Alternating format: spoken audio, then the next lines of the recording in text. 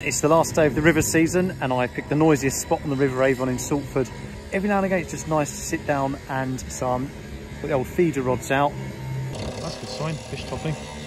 There's a fair bit of colour and flow in the river. Obviously a submerged reed bed down there or something. So I'll fish one tight to that and the other out in the open flow.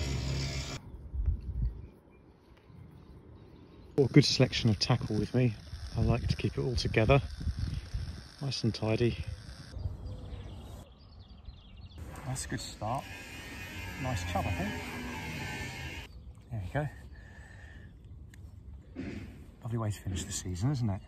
I'm really happy about it because I see loads of otters down here and a bit of damage to its tail. Obviously a survivor.